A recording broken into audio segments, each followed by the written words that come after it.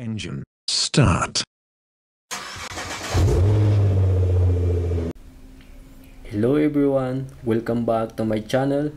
Today I will read and how to read UNIT Multi-Tester with the model of UT33C.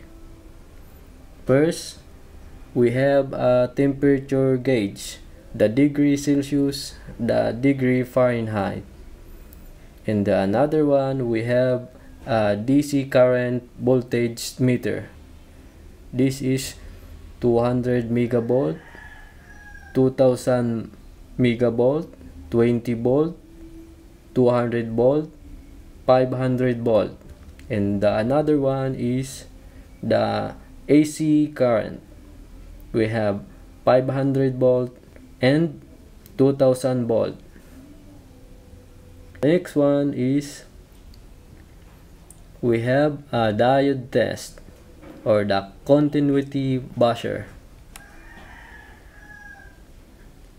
The next one is the ampere meter. We have 10 ampere, 200 milliampere, 20 milliampere, and 2000 microampere.